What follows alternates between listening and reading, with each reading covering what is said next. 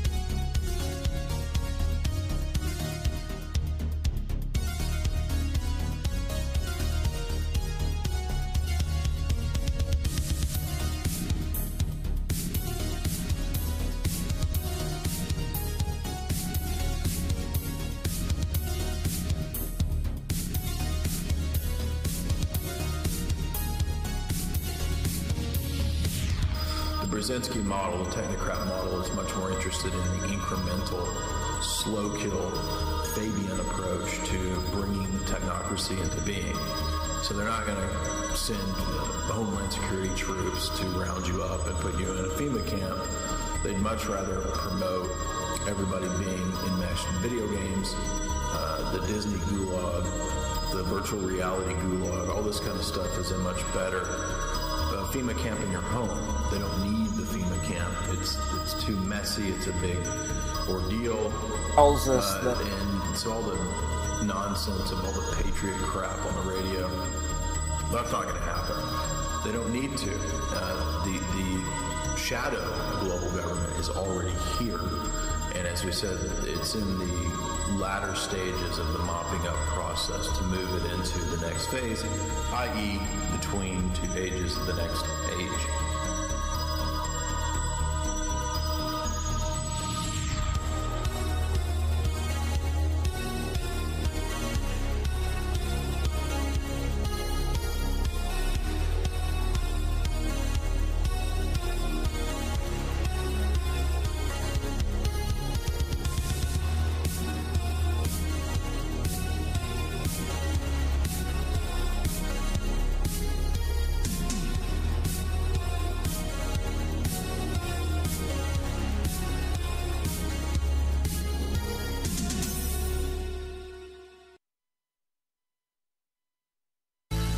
Once you have atheism, there's not really any foundation.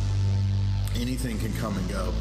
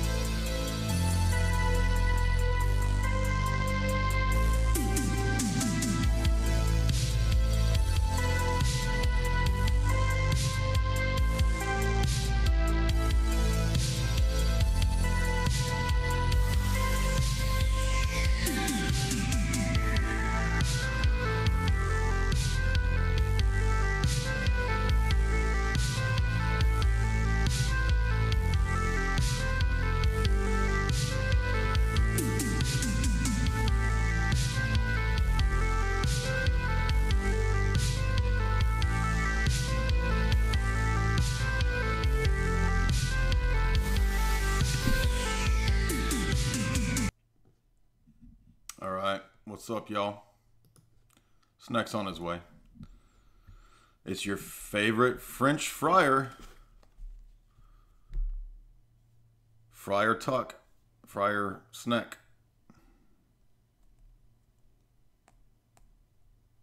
He needs the full room code. Let me try this again.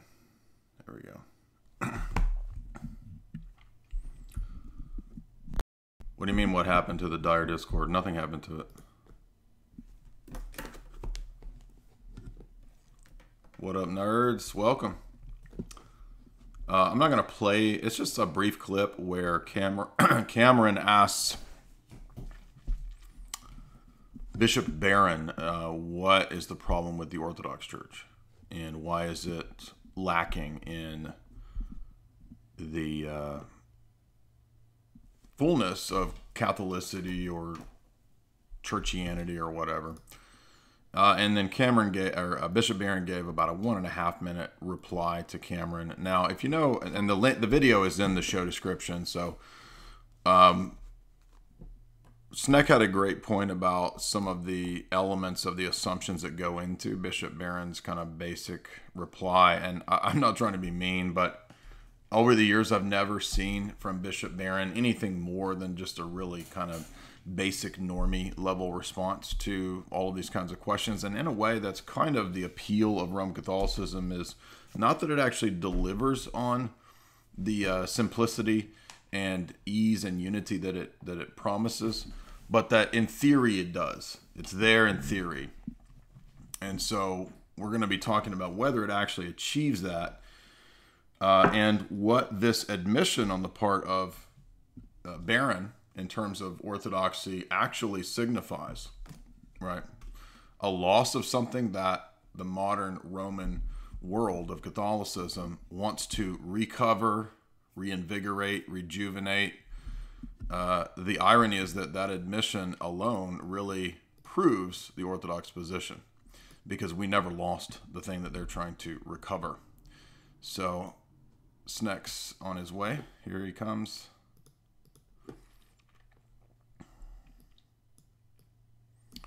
So once his mic connects, we'll have him, and I'll let him kind of propose the thesis of what he thinks is a good argument here for the neo-patristic synthesis versus what really was just always in Orthodoxy. Snek, are you there? Can you hear me?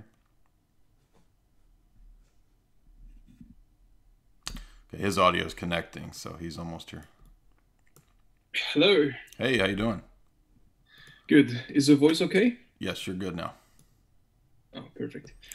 So we got Yeah, over just 300 nerds in the middle of the day. So thank you for drawing this big crowd. Everybody loves their favorite French friar, Friar Tuck himself, Snek. yeah. Hello, hello. Uh Really bad video. Did you play the clip already? I can play the clip. I'm a little worried they might try to flag it for me playing the clip. I can do it. It'll play and everybody will be able to hear it. But maybe instead of playing it just so they don't have any reason to try to ding or copyright claim the video, which I wouldn't put that past Cameron to do. Everybody can. It's only a 1.5 minute clip in the show description, so you can go listen to the clip. It's not that difficult. You'll see that we're not going to be dishonest. So basically, why don't you summarize the response that Bishop Barron gives? Basically, Cameron just says, what's the problem with the Orthodox Church? Why do they not really fulfill this conception of what the true church is? And I'll let you, Snek, explain Bishop Barron's response, and then we'll start then deconstructing this reply. Yeah. So Bishop Barron appealed to the authority of the papacy, specifically by explaining that the two other great sources of authority that this church is supposed to uphold, be it the Bible and tradition, church fathers, are um, are meaningless. So he said he said for the Bible that it's an appeal to text, and for the church fathers that it's an appeal to distant figures. And that's actually the wrong part. And then he says that, oh, even though they might have some decent mysteries, they might have valid sacraments and stuff like this, it's we have the fullness and we have a living connection through the papacy, which is not the case of the Protestant with the Bible, um, and the Orthodox with the church fathers.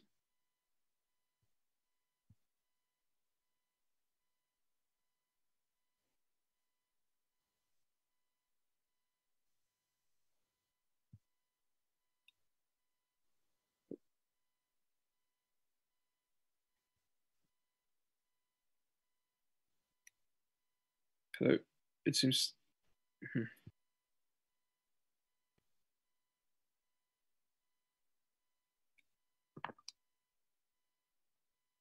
Right. So we want to note then also some of these kind of assumptions, the overly simplistic reply here. And again, I understand. I want to be fair to people who maybe have listened to a lot of Bishop Barron. I have listened to him over the years. There's another point that I want to make later on about his discussion with William Lane Craig over the energies.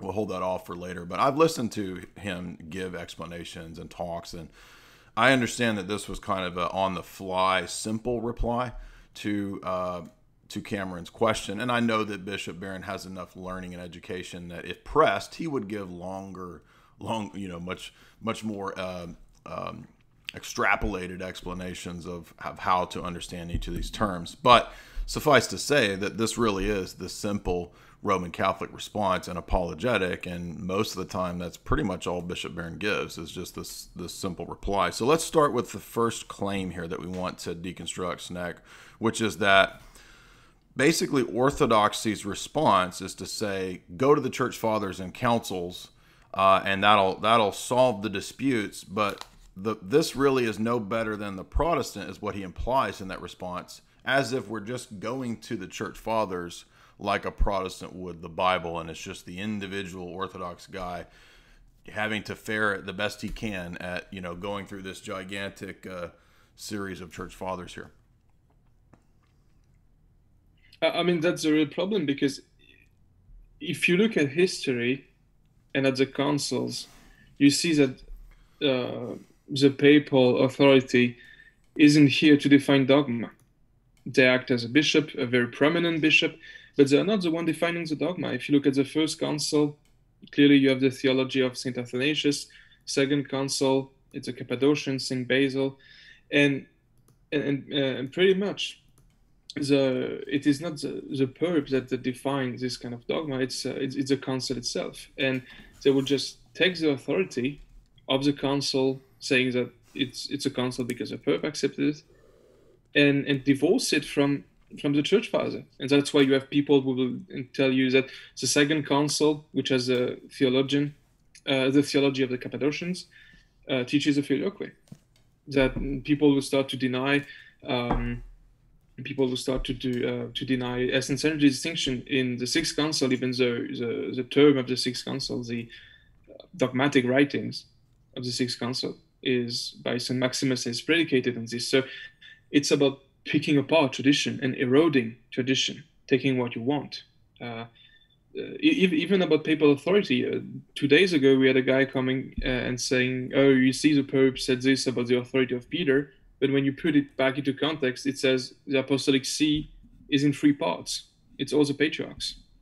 So it's always about picking apart the sources of authority and creating this dichotomy and this conflict between Bible, the scripture, tradition, and the papal authority that they claim. And that's plain wrong. Yep. If we look at how the church fathers proceeded, for example, St. Vincent of Lerins, that's a very old rule, Canon of Lerins, it says tradition is alive, it doesn't contradict the Bible, it is just one unified thing.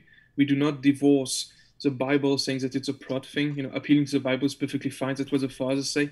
We don't divorce the father from anything else. Yeah, if you have anything to add to that. Yes.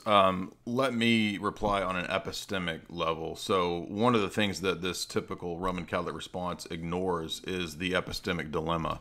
I brought this up many times, but allow me to illustrate it with a few books in front of me here. So having been Roman Catholic, I know the mindset, the modus operandi of how this actually goes down. And so when you're kind of outside of the world of Roman Catholicism and you're combating and looking at the arguments between Protestants, different Protestant groups and Roman Catholics, and between Orthodox and Roman Catholics, the appearance is that, oh, well, it does seem like on maybe a basic level that if there was just one guy to solve the disputes, it would solve the disputes. Doesn't that make common sense to most of us that we have a final court of appeal, a final guy who just says what is the case?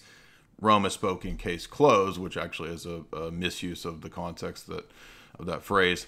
But then when you get into the world of Roman Catholicism and you're presented with the different systems and the different theologians and the different time periods of the medieval scholastic era, the modern debates about the neo-patristic synthesis and going back to the spirit of the East and this kind of stuff at the time of Vatican II, which we'll get into, allow me to show you just a little bit of the problem here.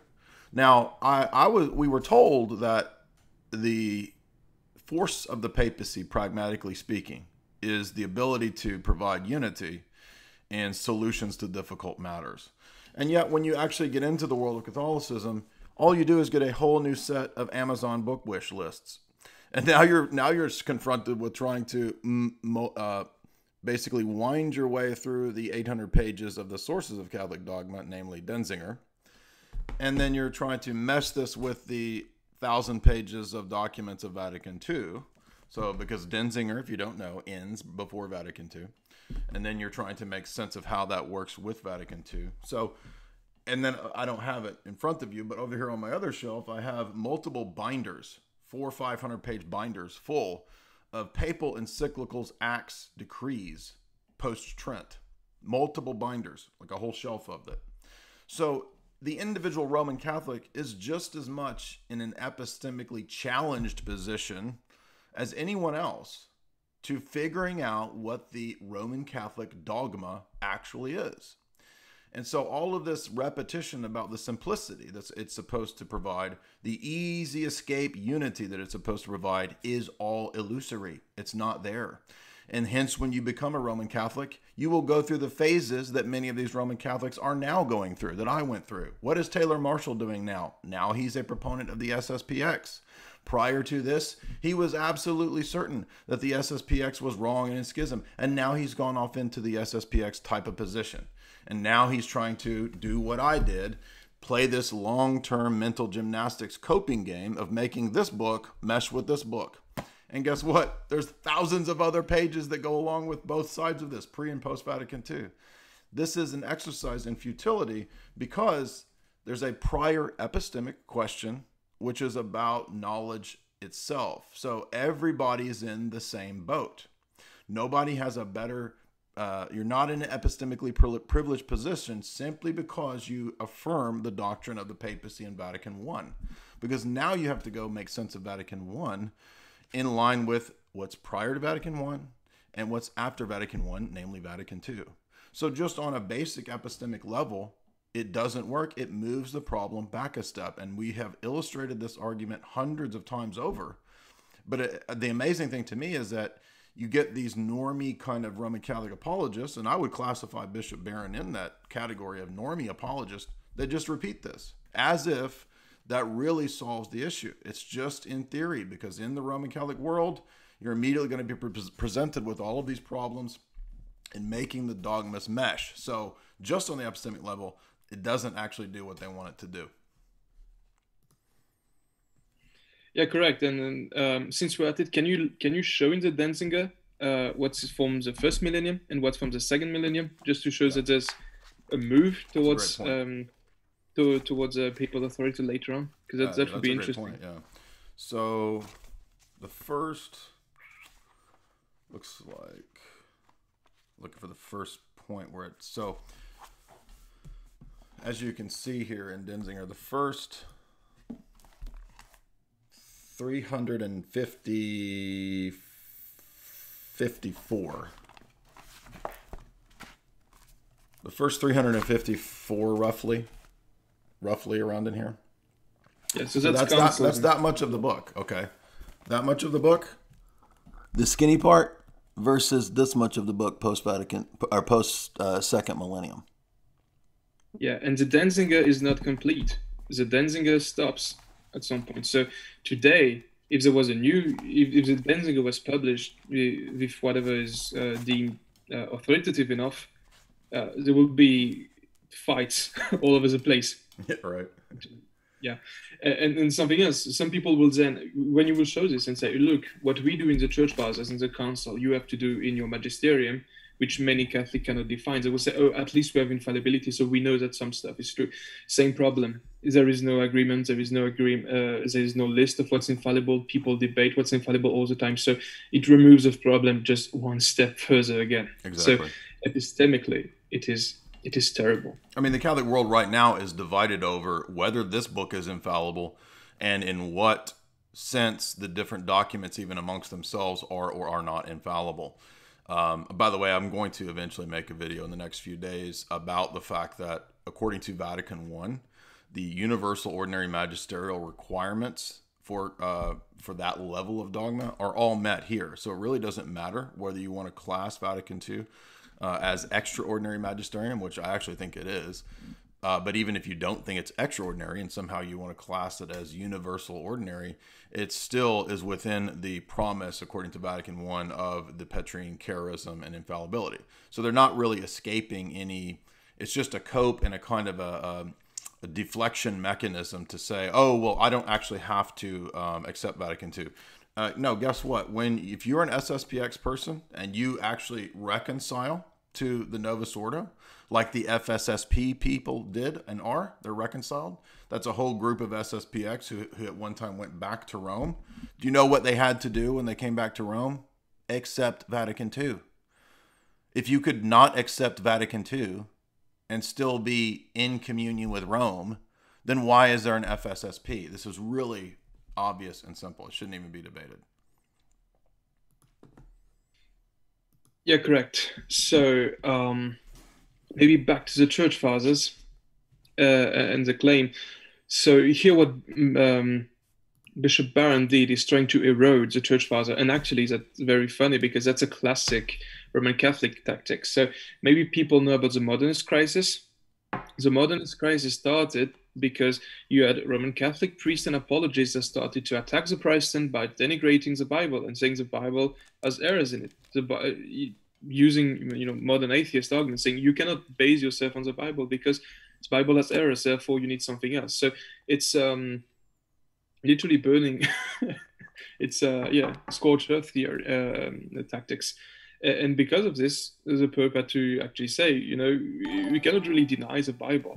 So that's where the syllabus of errors and so on comes exactly. in. And by the Glad way, you mentioned that. today, syllabus of errors. Yeah. Today, most Catholic priests would not teach biblical inerrancy anyway. Right. So that will be a contradiction.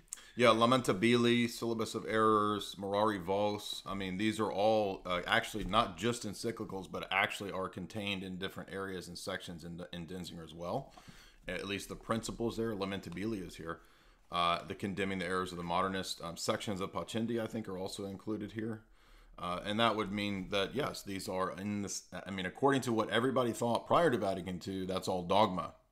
Oh, but now we're supposed to revise what we thought was dogma after Vatican II. Oh, no, actually, none of those condemnations of modernism were dogma. They were just the ordinary teaching of the time that wasn't universal. I mean, that's just ludicrous. I mean, at this point, we're just inventing categories to make the system work, and that's the real problem here. Let's get to the next point that Barron makes, which is the Orthodox position he implies is that even though it's odd because he knows that we do have apostolic succession and he believes that and admits that, so why he would say that we don't have a direct connection to the apostles and that we are just looking to, quote, distant figures.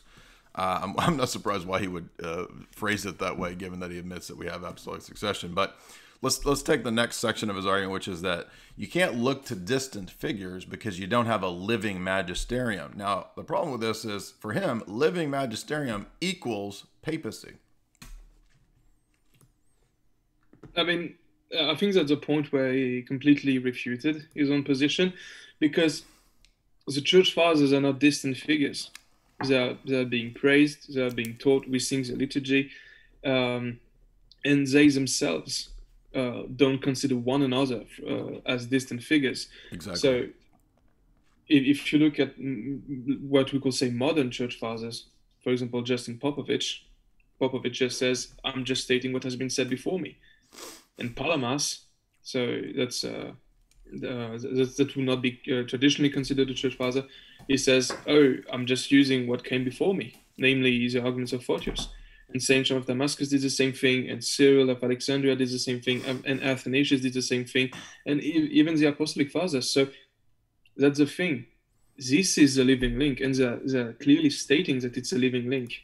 But why would someone consider them distant figures?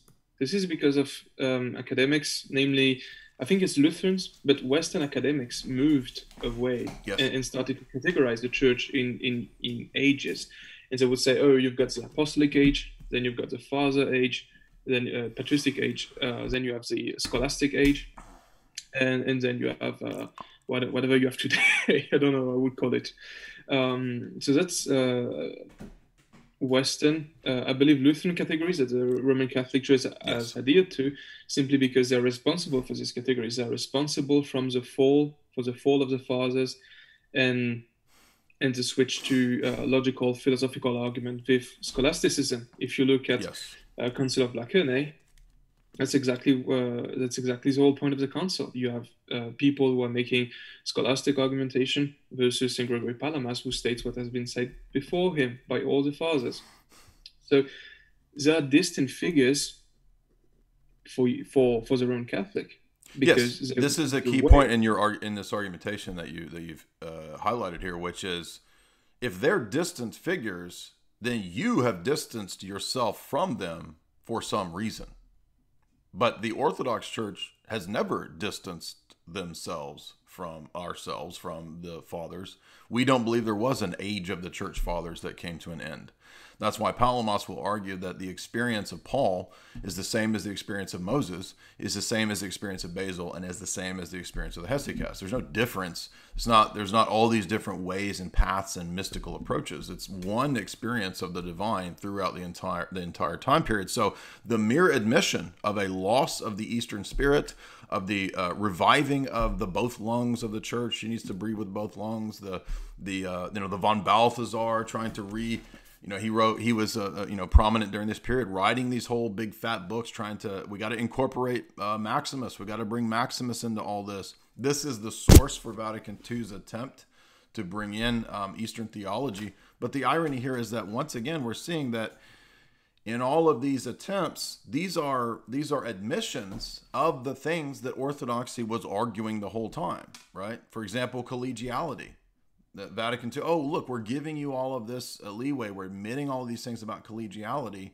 We're going to give you the benefit of the doubt, Eastern people, about the collegial process. There's the Chieti document where Rome basically admits a lot of these Orthodox arguments. There's the Vatican clarification on the Filioque, where the Vatican admits all of these Orthodox arguments and finally says, yes, we admit all these points. We've been unclear in the West for the last several centuries. We grant you this. There's still tension between East and West on the double hypostatic procession. But look, we're going to give you all this, so come back to us. But the point is that if you're admitting all of those points, doesn't that suggest that we were right all along, that you moved away, that you lost something that was present? Why would you need to revive the Eastern spirit and the church fathers in this neo-patristic revival if you had the goods all along? Yeah, exactly. And it's not like the church fathers were not normative. You can look at history, you can look at the councils. They always quote the fathers. Ubi Petrus has a full list of what makes authority that you can find it anywhere. So the fathers have always been the normative things. And if you're saying that you return to the fathers, that means that you left them. That means that you abandon the canon of tradition. And incidentally, that's why you're fighting the Bible as well, because the fathers are not different from Scripture. Right. The fathers always argue from Scripture. That's always their starting point in all of their demonstration since the beginning. So that's really an admission of failure, and even quotes Newman. Say, oh, we're a follower of Newman, and the Eastern Orthodox have good theology. Maybe that's why the fathers are not distant figures to us. Newman had to reintroduce the fathers in the Roman Catholic scheme, and he still had to doctor them a little bit. He had to create understandings of the fathers, like, oh, this is just a private opinion. Oh, they're talking about creation. It must not be right, stuff like this. So he had to reintroduce the father with his own categories. He had to rework the fathers to fit them back into the church, meaning that not only it means that the Roman Catholic Church has abandoned the fathers, but also that it still cannot fully accept them. They have to be reworked. We have to say, oh, it's a private opinion. Oh, we have to put them back into scholastic categories to create like a mixed system between scholasticism and patristics. Yeah. Let's take another modus operandi of the present day Roman apologists and how they operate. Most of the time, 90-95% of the time, whether it's Barron or a Matt Fradd or an Eric Ibarra, what they're going to do is say, look, go to what the Roman See has confirmed. This is going to solve the problems. Just look to Rome. Just look to Rome. The papacy, the papacy, the papacy. Over and over and over. McKees. Now, let's wonder and ask at this point, why is that not the modus operandi in the first millennium? When the church fathers are debating, right? Do they do this default modus operandi of McKees? Peter? No, they don't. Why is that? Why does John of Damascus write an entire systematic theology, right, encompassing everything that he thinks is the faith, the Orthodox faith for the first 7 centuries? He's a doctor in the Roman Catholic Church, right? So he's one of the highest levels of teaching authority. He's considered to be the last church father, This is what they consider the last church father. Now, I'm not making an argument about, well, we don't believe that the church fathers are infallible. I know that. That's not the point I'm making. The point is, how can he write a systematic theology summarizing the 7 centuries prior to him with no mention of Peter, no mention of Rome, no mention of the See of Rome and its some special charism? It's not there. What does he do? He appeals to Scripture. He appeals to the previous teaching of the mind of the church, the phronema. If you study the church fathers, if you get into the church fathers, and we don't do this in an academic exercise divorced from the life of the church. This is another thing that the Roman Catholic system doesn't grasp about orthodoxy. They think of it like, well, if I can't go find an academic book that presents to me the list of infallible dogmas, then your church doesn't have dogma. But we have a totally different paradigm for how an individual comes to be catechized and to know and actually experience, as Palamas says, infallibility itself. We actually can participate in that energy of God, according to St. Gregory Palamas. Now, that sounds fantastical to the Roman Catholic, but this is the whole purpose of the direct perception of God. We don't put created intermediaries there as if we can only know created effects in this life. We really do believe that the individual in every, this is something St. Simeon the New Theologian stressed, is that this is not something reserved for 5 or 6 monastics. Every Orthodox person has the potential to really come to know and experience God in this powerful way. It would be the Massalian heresy to say that only a few select 5 people actually come to know and experience God. That's the era of Massalianism. And St. Simeon was actually kicked out of his monastery for saying that this was a possible experience for every Orthodox Christian. But we have to say that because of the power and meaning of the sacraments, right? The reality of baptism, the reality of the Lord's Supper. These are there and available to every Orthodox Christian, and therefore there's no dialectical opposition between this magisterial body and the mystical body. This is actually a division that comes to be in the early Middle Ages, the late, quote, patristic period from the Roman Catholic mindset, where they will have a new distinction that they develop between the mystici, the magisterial body, and the mystici corporis, right, the mystical body. This is an invented distinction to make a higher level status of the magisterial members of the church from the normative bishops and priests and laity.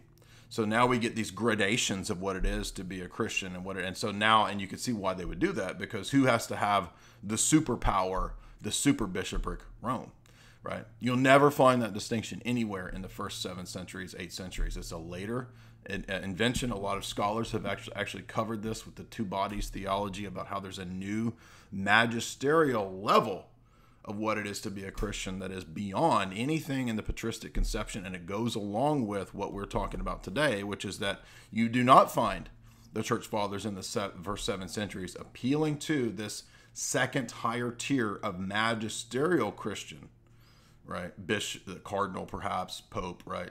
Above the level of the normative Christian experience. Now, at that juncture, every Roman Catholic will say, "Oh, well then you don't have any magisterium, and it's every man's opinion." No, this is why, again, it's not a matter of where's the book that lists all the infallible dogmas. It doesn't work that way. It's more nuanced than that. In other words, you're going to have to be in the liturgy, be catechized in the church, and to get the mind of the church, which itself is miraculous, before you can understand and know what this is. The unbelieving world cannot understand and know this because they are not initiated into the mysteries. So the mere idea that you think you can just present this book that lists all the infallible dogmas itself is off base from the outset. Yeah, exactly. And you know, we could even say that we have magisterium, we have the councils, Sure. but the councils only have appeal to the fathers, and the council are just an expression of the Laurentian canon, which is we need to believe what has been believed by all, always since the beginning. So the councils are just attesting of pre-existing tradition, and each of the fathers are attesting that this has been taught to them. This is the real meaning of apostolic succession. What's the point of having someone who's formally the successor of an apostle if he cannot even bring you the same teaching? Right. What's the point? That's the entire point of apostolic succession. Yeah, I want to stress too that point you made about this is a new kind of approach, and I want to give credit to Dr. Branson for hipping me to this point. Dr. Bill Branson made a great just passing point that he said, look, in the Roman Catholic mindset, you can basically quote mine the councils or the fathers for whatever you're really needing to prove at the moment and whatever you want to be the case ex post facto.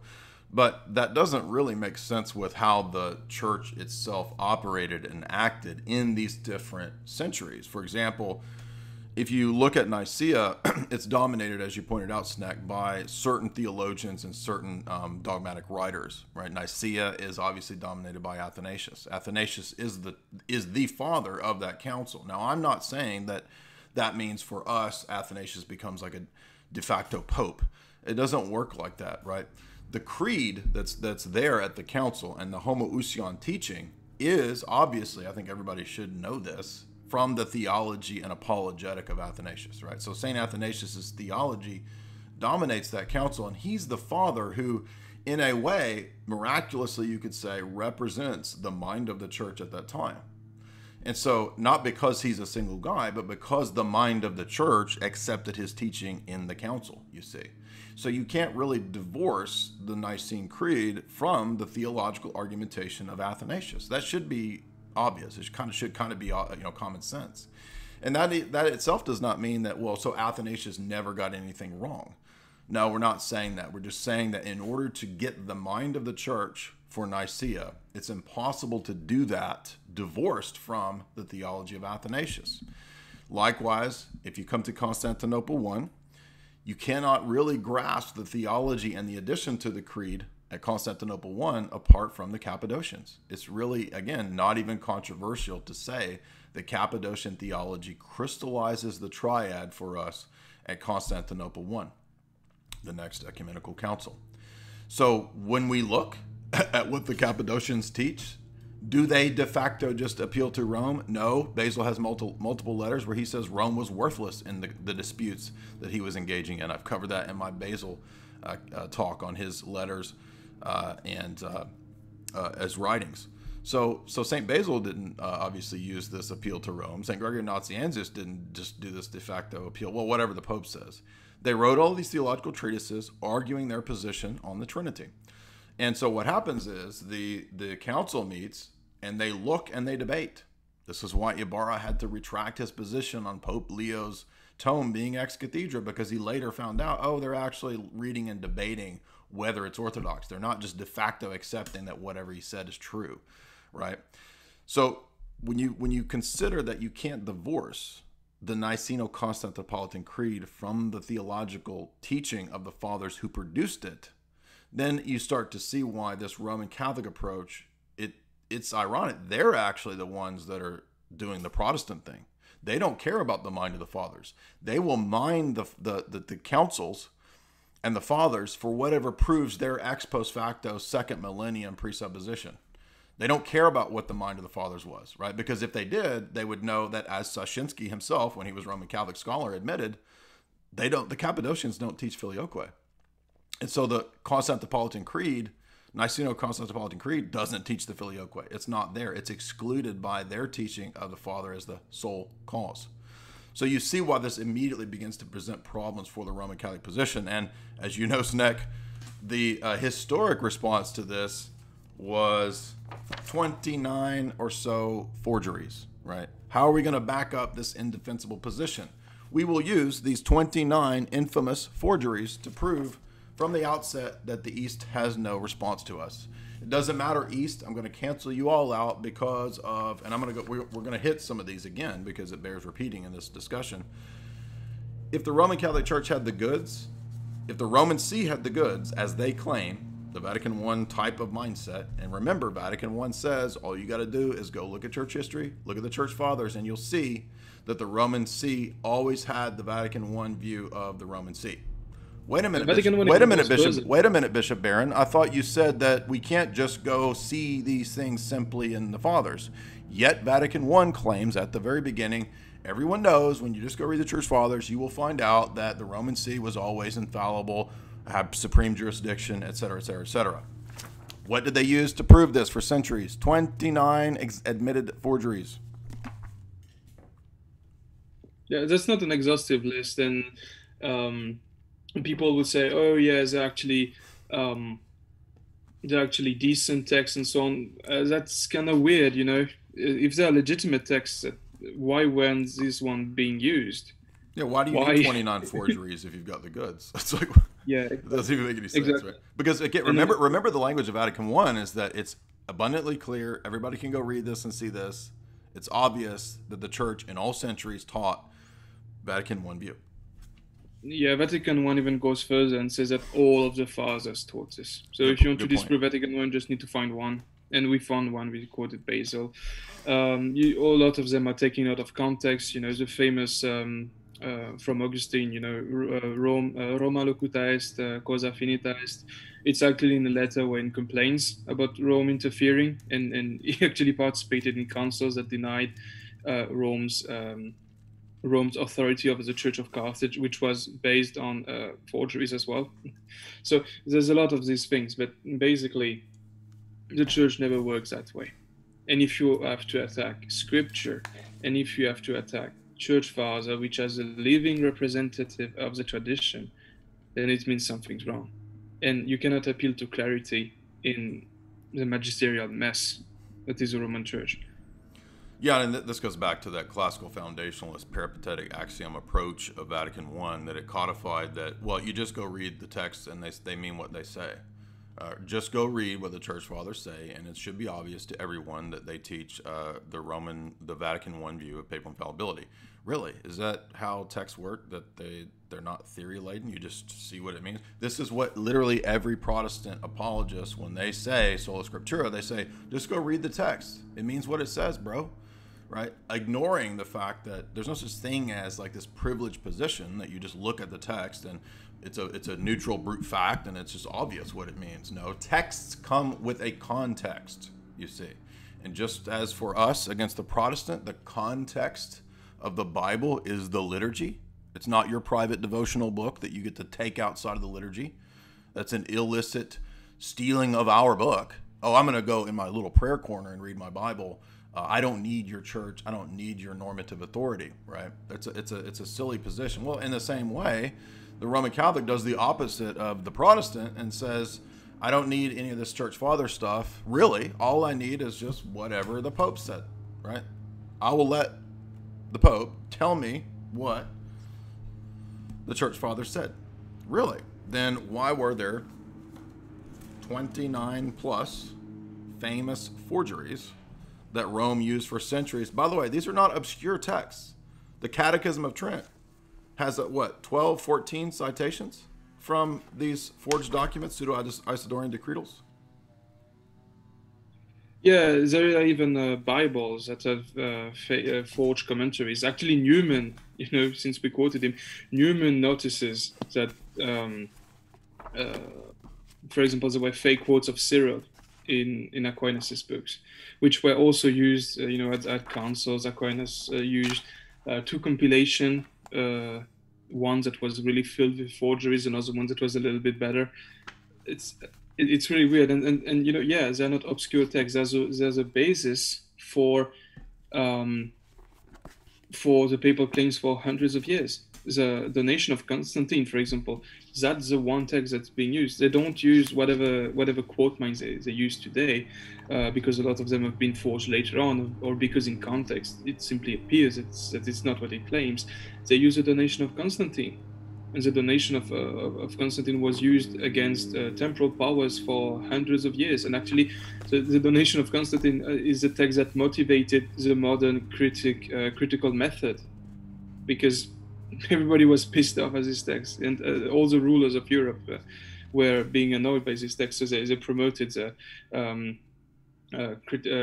textual criticism of this text. Hermeneutics. Yeah, and this is an additional argument I want to make in relation to this, which is that, according to Vatican I, really the Catechism of Trent should be classed in some form of ordinary magisterium, whether you want to make it universal or just ordinary magisterial catechetical teaching. I mean, obviously this had the normative approbation and approval of the Roman See for centuries after after Trent. So, I mean, this should obviously express the traditional Catholic teaching. There's no traditional Catholic in the world who doesn't think that this expresses the traditional Catholic teaching. And if there are some 12, 14 or more, roughly, citations of forgeries, where was the Roman Catholic papal infallibility and inerrancy when the Pope didn't know that these were forgeries? Where was that? I'm supposed to believe that he's the inerrant guide on dogma, and yet he doesn't know that this catechism that he approves is citing numerous instances of forgeries to prove his dogma.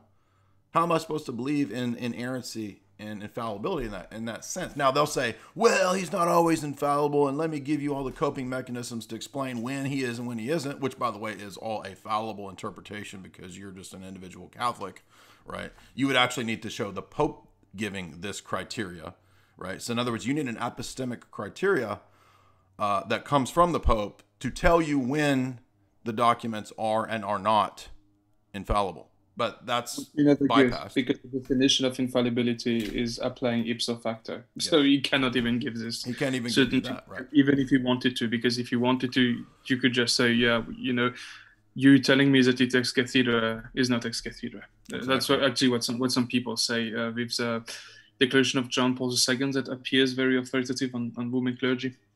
So yeah, no epistemic certainty. Maybe back to the Church Fathers. Yeah. So that's why you have a problem, and actually Bishop Barron admits it. So he says, yeah, I'm a proponent of Newman, who himself had to adapt the Church Fathers to bring them back in. And he says, yeah, to some extent, the Orthodox have kept some mysteries better. I love their theology. He even made videos on Way of a Pilgrim. The Way of a Pilgrim is just expressing the Philokalia.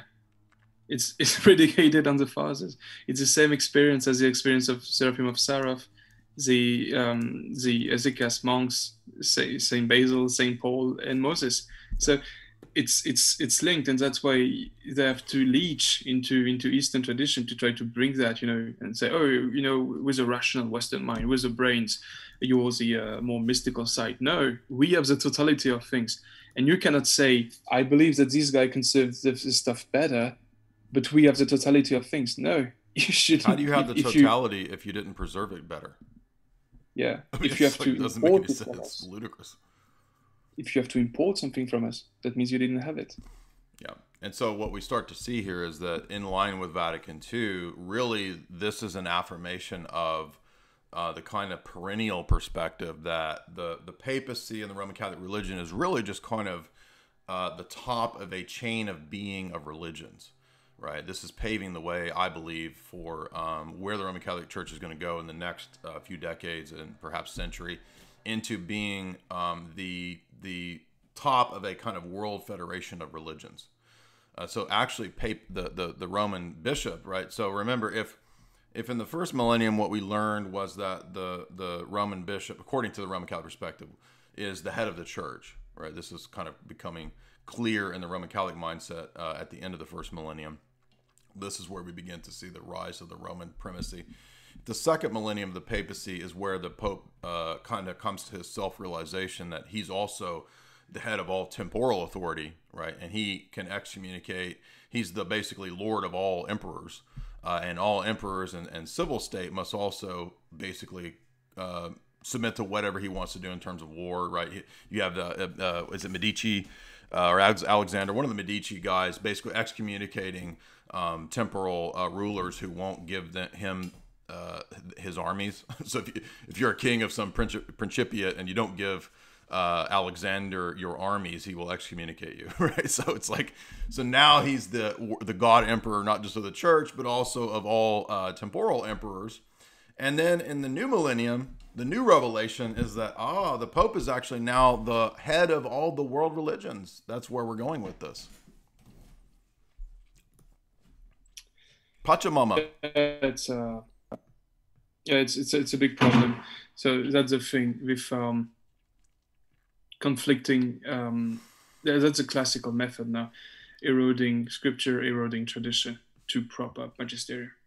I was looking for the statement in, I've got Vatican I pulled up here. Let's see. And I was looking for where it says that it was always the case that you could just go and look. Oh yeah, no one can be in doubt. It was known in every age that Peter had universal supremacy, that he had the keys, that he alone could give this. All of his successors exercised the exact same judgment and authority as Peter in terms of being infallible, inerrant. So this is chapter 2. It's towards the end. Let's see, which decree is this. This is session 4 when you get down to the bottom. And it's 4, section 2, paragraph 2. It says that this was always the case, right? Everybody knows this. It was always the case. Everyone knows. It's obvious. And they cite a source. Let's see which source they cite. They just cite Ephesus. So Ephesus says, and this is from Denzinger, right? So here's Vatican I citing, I think it's Denzinger. It says D.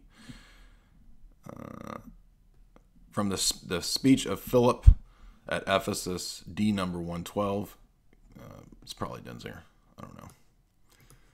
But the point is that, and we've covered that with Ubi, by the way, the different claims. Well, what about this statement in Ephesus? What about this statement in Chalcedon? Let me see if it is in Denzinger.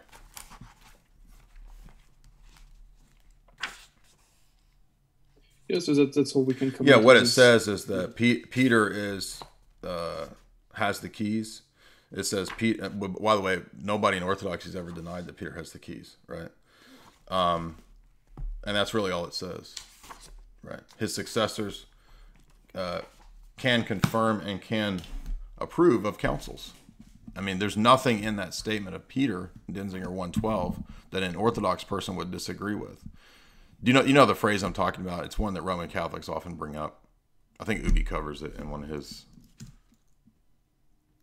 Yeah, and again, there's a good work by Ubi that shows that everybody claims to be. I want to see this essay where Ubi covers basically all of the different, or at least a large section of the quotes that are used by Roman Catholics to try to show that Peter alone has this succession.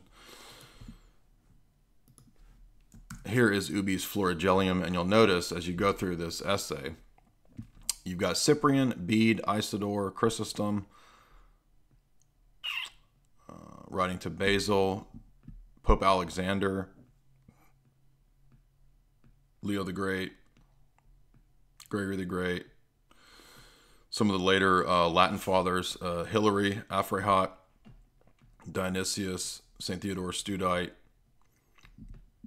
And what it usually will say is, what a lot of these quotes will say is that when you see Matthew 16, 17, and 18, right, there's nothing about that only Peter has this restriction, right? And so when you go and you look at Matthew 18, right, because in Matthew 18, Jesus says the exact same thing to the other apostles. He says, you all, right, have the ability to bind and to loose. So Matthew 16 can't be divorced from Matthew 18.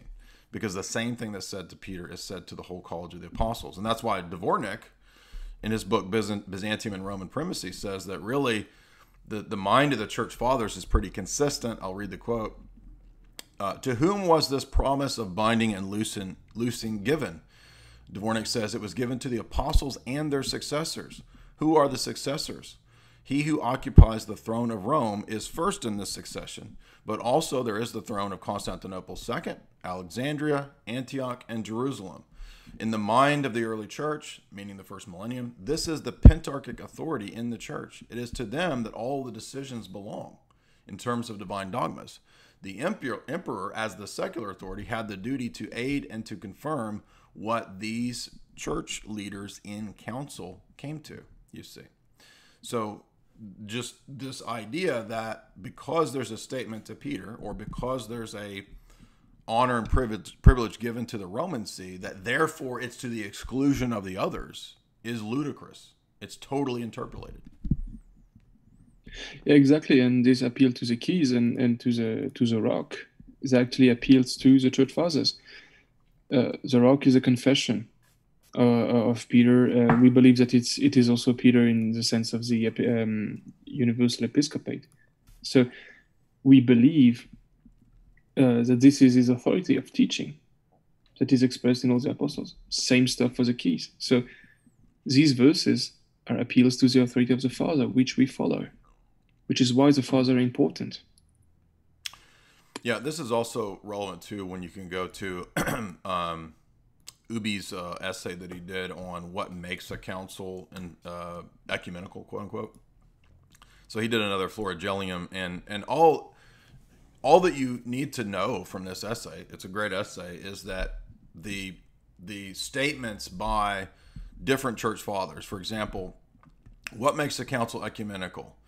Basil, Augustine, Chalcedon, and Gregory the Great will all specifically say that it's the universal consensus of all the bishops.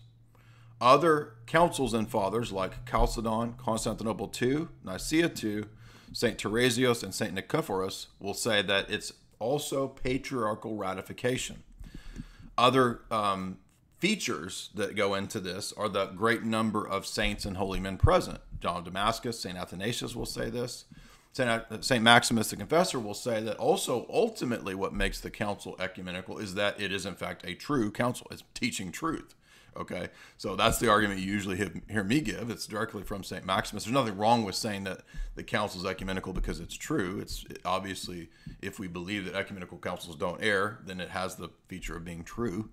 There are some church fathers that will say that ratification by Rome will play a role in this because Rome was considered first in the patriarchal list. This is Socrates and Sazomen. Other bishops will say at times it is, like Hincmar, that it is the great number. Now, it's not always based on number. The point is that when you look at the teaching of all of these church fathers, which is, again, presupposing that it's not just what the Pope says about what a council is, but rather the mind of the church, right? We're gathering a notion of what the mind of the church says in the first 800 years, first millennium, about what makes a council ecumenical. Now, other things occur too, like, for example, the eventual reception of those councils, right? So, for example, in the Orthodox Church, after Byzantium, or as Byzantium begins to wane, you have councils and you have synods that are still normative and accepted by the Orthodox world, even though they're not necessarily, quote, ecumenical councils due to the no longer existing ecumene empire, right? So you have Palamite synods that are normative, accepted, it's passed into our liturgy. Everybody knows that in the Lenten Triodion, I think, right? Don't you have the day of St. Gregory Palamos? Right, so the affirmation of the energies has entered into our liturgical normativity. Obviously, that means that we have to accept Blachernae and the Palamite synods in contrast to 1274 of Lyons of the Roman Catholics. Anyway, I'm sorry, I'm going really long-winded, Snek, but I want you to chime in here. Oh, it's fine. If we were to summarize this very short video, we can show that Bishop Barron just demonstrated that that his church lost touch with the fathers, that the fathers are indeed authoritative, also lost touch with Scripture, incidentally, Holy Tradition, And at the same time, they need to claim that they need to import our theology. They need to import or yeah, he says we conserve stuff better than he did. So ultimately, I think that this very half-baked statement just displays what's wrong, the mentality that is actually showing that it's wrong. And even up into Gregory the Great, you have that shared Petrine notion. I really appreciated that letter from Gregory the Great that you shared, where he just goes into the fact that Peter's see is the three C's that descend from Peter. So even in his day, he's recognizing that this is not like some unique thing, that the charism of Petrine power only passed into the succession of bishops at Rome, right? So the point is that the Roman Catholic position just tends to rest on a lot of interpolations, forgeries, assumptions, and reading back into things that the Church Father said, when it's obviously a lot more nuanced and it's a lot more there's a lot more Catholicity, you could say, or broad-mindedness in the sense of what the mind of the Church is. The mind of the Church is all of these people. It's not the Roman See. And this is why you get a shift in the mind and operation of the Church in the first millennium and the mind and operation of the Latin Church in the second millennium, because there's obviously a shift.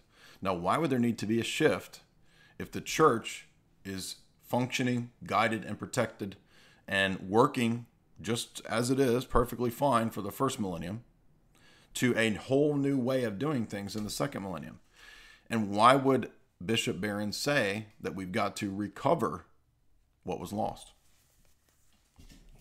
It's essential. Yeah, and again, Catholicity is not only about, building churches in the middle of Antarctica. Catholicity is about keeping the entirety of the deposit. Right. So when St. Gregory the Great says that the patron see is supreme, you cannot just pick this quote and just elude the other quote where he says that the patron see is in other places. When St. Irenaeus of Lyon says that you have to refer to Rome, you cannot just pick this quote and remove it from its context and remove it from Irenaeus saying that Rome is founded by Peter and Paul equally, which is anathema in the Denzinger. Yeah, he also doesn't say anything about the Roman See having any kind of special infallible charism or privilege. He just says that. Yeah, he's referring to. He says it's highly honored because Peter and Paul established it. Doesn't say anything about a Petrine succession that has a special charism. Yeah, and it's also the biggest church, which is why it's the biggest church in the West, which is why there are appeals to it. So yeah, that's the thing. You need to have the entirety of the fathers. You cannot, for example, just claim the Second Council without the mind of Saint Basil. Yeah, you cannot just pick stuff apart. And by the way, that goes for the Protestant too. The Protestants who like to do court minds and try to use the fathers, and they also try to reintegrate the fathers.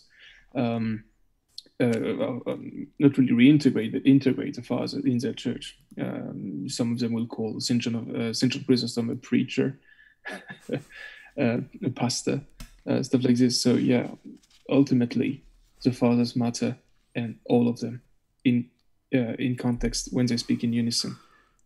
Yes. They're into canon. If you need to go, I don't want to keep you too long. There's a couple things I want to hit on. You're welcome to stay, but I don't know if you're needing to go or if you just wanted this to be a quick video. It's fine. We can maybe conclude and we can answer the super chats. Yeah. I did want to go through briefly because a lot of people in the chat were asking about what are these forgeries. So you can write these down. I'll try to put this here for a little bit for a few seconds so people who are watching can read what they are. But so here are, this is from George, the buddy of ours that Snek knows, that we did a stream with me and Snek and George. So you can go find that list. It's called Fatima Forgeries. I forget how I titled it, but it's the only video on my channel about Fatima.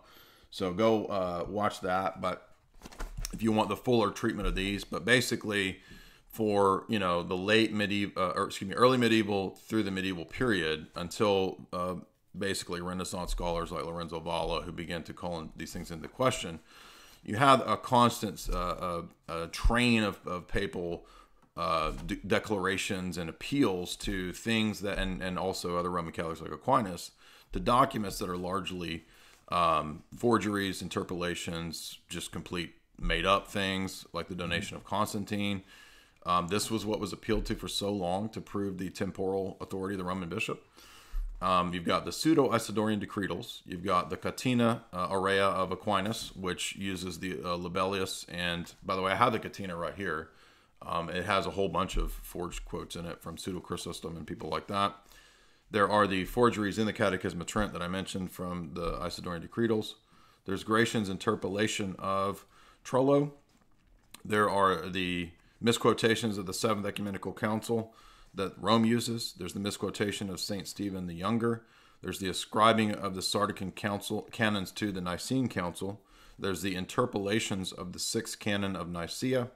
There are the Arabic canons of Nicaea, the interpolation of the Code of Canons of the African Church, the Testament of the Patriarch Joseph at Council of Florence, variations in the Acts of the Council of Nicaea and related letters between the Latin and the Greek copies, variations in the Acts of the Council of Chalcedon, the spurious letter of Athanasius to Pope Felix II, the Pseudo-Isidorian decretal, the misinterpolation of Roma locuta est, causa finita est, the spurious epistles of the 14th century concerning purgatory, Peter Damian's misquotations of the Fathers on the Filioque, pseudo-Clementine literature, faked letters of Pope Clement, a quote from a commentary misattributed to Ambrose, corruptions of passages in St. Ambrose de Penitentia, textual variations in Cyprian's De Unitate, the spurious works of Pope Leo and Gelasius, Pope Vigilia's epistle to Bishop Propheturus of Braga, corruption of the Latin documents relating to the Filioque,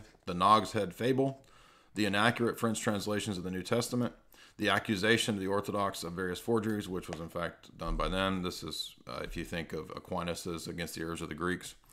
Innumerable other misquotations that you could give. So that's just basically a working list. Don't forget the Athanasian Creed. That's not written by Athanasius. Okay, so those are pretty common things that were just used as kind of these are the knockdown responses to the Orthodox. And Rome, I feel pretty certain that almost everything on that list, the modern day Vatican, since Vatican II, would admit are all authentic forgeries, right? They would admit that those are forgeries. We'll get to the super chats now. Wings 123 $10. Have you heard Russ Dizdar and the idea of dark awakening? No, I don't listen to the evangelical people like that, but thank you for that super chat. Bogdan $7. Do you have any advice on how to deal with doubt and faith? I would say go listen to the talks that Metropolitan Jonah did on my channel, because I'm not a spiritual father, so it's not really my role to tell you on a personal level how to deal with those kinds of issues. Second question, is there a moment in God the Father's existence where he was alone? No. He is eternally the Father of an eternal Son that he eternally generates. This is basic Nicene Christology and Trinitarian theology, that the Father eternally generates the Son. Ben for $10. To those who have separated from the Orthodox faith and are confusing our brothers, anathema. Yes, put the anathema clip up the other day on my Twitter. Yiska Yvonne, $3. Roman Catholics use circular reasoning. If you point that out, they're going against Scripture. They will say that their councils can override Scripture. Kinda, yeah. I mean, it depends on how sophisticated the Roman Catholic you're talking to is. So a lot of kind of normie Roman Catholics will just say, yeah, but we don't listen to the Bible alone. That's dangerous. We go to what the Pope says. But other Roman Catholics, more sophisticated, will try to deal with this and say, well, we don't have a problem with Scripture. It's the right interpretation of Scripture. And you'll find out that the papacy has always correctly interpreted the Scriptures. But that's circular because it's just moving the problem back a step, because now you as an individual Catholic have to go and figure out, is that really the case? You don't get by osmosis the right doctrines just by believing in the papacy, right? Is it really the case that Vatican II is consistent with what's in Denzinger? Is it? Oh, well, we'll leave that up to the theologians. Okay, so now you're just basically putting your trust in all of these fallible theologians. I thought the Pope was going to solve this epistemic dilemma for us. Snek, do you have anything you want to say? I know you pointed everything out. Duke of Earl, $10. Thank you, Duke of Earl. Much appreciated. Mama Llama, 25. Congratulations on you and Jamie for all that you do for the Orthodox family. Well, thank you very much. Much appreciated. Yep. We are, 6 weeks maybe into being married. So first month and a half of marriage. It's here. It's fun. We're having a good time. So pray for us because everybody needs prayer. But Jay's Boomer shirt for $10. Jay, the dry cleaner, said to pick up your Boomer shirt at 11:45 tomorrow. Roger that, and we'll be done. I'll be showing up. You'll find me. I'll have my Monster Energy drink, and I'll be pulling up in a Trans Am. So you'll recognize me as the Boomer when I pull up. By the way, tonight I'll be on with Ann Coulter. I don't know if I'll be on at the same time as Ann Coulter. Probably not. But Ann Coulter is going on Compound Media with Chrissy Mayer and a bunch of other people to do coverage of the I'm sure to I feel like this is going to be comedic gold tonight. I mean, I cannot fathom how Joe Biden is going to be able to debate, given that he's basically a dementia patient. But it's going to be fun to see how they attempt to pull this off. So I will be on a stream with Chrissy Mayer and Coulter, a bunch of other people. So go over to Chrissy's channel tonight. She'll have that up around 9:30, 10:30 our time. So that should be a lot of fun.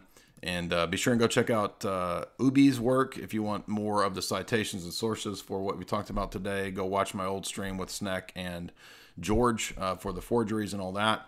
I'll have the link to Snek's Twitter and whatnot in the show page after this.